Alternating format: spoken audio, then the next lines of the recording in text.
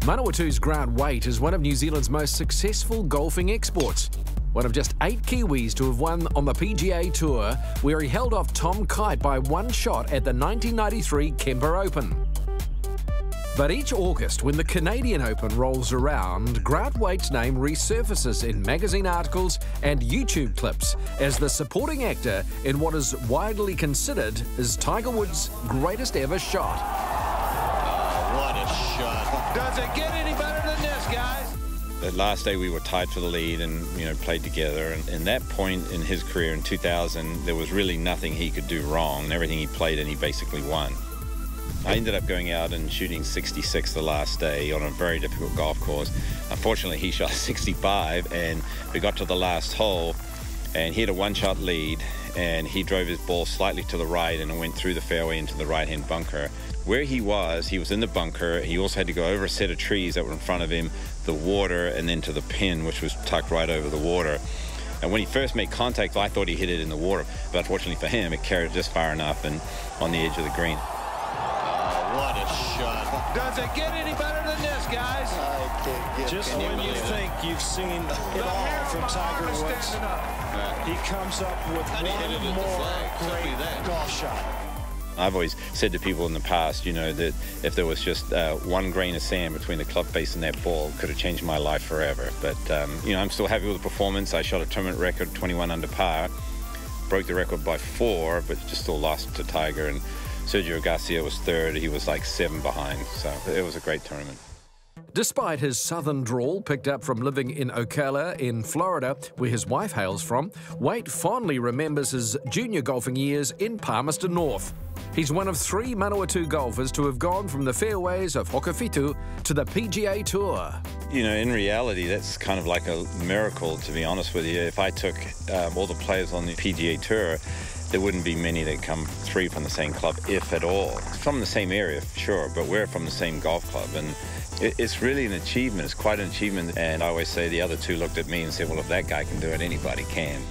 We had a good set of juniors. We had probably 5 or 6 of us. There was not only Craig Perks, myself, there was Lincoln and Stephen Charles, we had Eric Booker, and we had a few other guys that we would just come down straight from school, get on our bikes, come straight down here. Our clubs would be here, and just get on the practice fairway with our school uniforms on and just hit balls and have fun. And then by the time the senior members would then get off work, we'd have to get off the practice fairway, so then we went and played.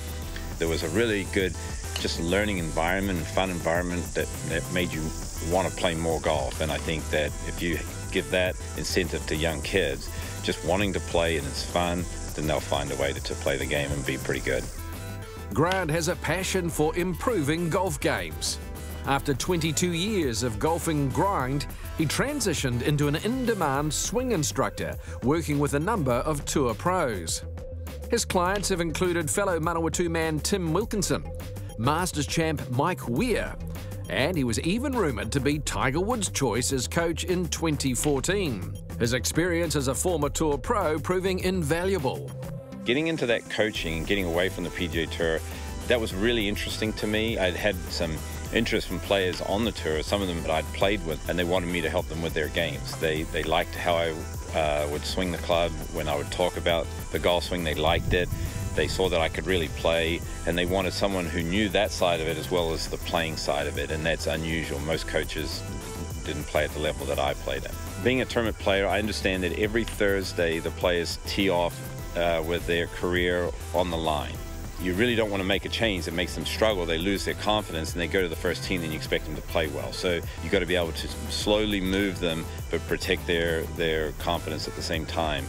I learned a lot from those players about how they prepared, how they got ready for a tournament, how they processed things. So it was not only good I could help them, which I did because everyone played better when I helped them, but it also I learned some things about myself and how they do it that actually helped me as well. One of Grant's coaching philosophies is to use the technology that is available in the modern game. And he and his coaching partner, Joseph Mayo, are passionate about tools like TrackMan. Technology, you're not going to stop this, right? So technology is coming. There is a philosophy that thinks that if you get technology involved and there's information coming, it becomes too technical. In my opinion, it actually makes it less technical. Why? Because it's giving you relevant information that's measurable and it's not a guess. So what we used to do is we used to stand on the driving range, hit shots, and then we'd kind of guess at what's happening and intuitively figure it out. And some of us would, some of us wouldn't. But in this case, we're all now getting data, it's objective data, and then you interpret that data. But it's telling you what you're doing in real time as you're doing it. And not only that, but you have comparative stuff now that you can compare to maybe a model that you're looking at. For example, if I have a guy that's 5'9" or on shorter status, I'll have him look at some of the things that Rory's doing, maybe a Ricky Fowler's doing, and then you'll have some guys that are taller. You can look at a Dustin Johnson, you can look at, the list goes on. And that way, there is no more guessing. If you went to a doctor, would you want him to take an MRI or would you want him to just guess?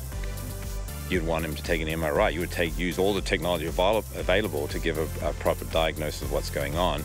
And in golf instruction, we now have that. So I think technology can rapidly change the learning curve for a lot of players, not only at the high level, but most importantly at the beginning level, because now they can actually understand the complexity of the game, and that complexity starts to melt away because they have relevant information that's correct. And I think it can make it more fun, and I think people can improve, because there isn't any golfer out there that doesn't want to play a little bit better.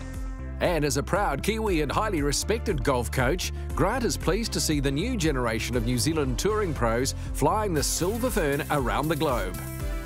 What Lydia Ko's doing, that's just an amazing feat, and I hope people really recognize how great that is. We've never had a golfer reach #1 until her. What she's doing is remarkable, and a credit again to New Zealand golf and the development that she had.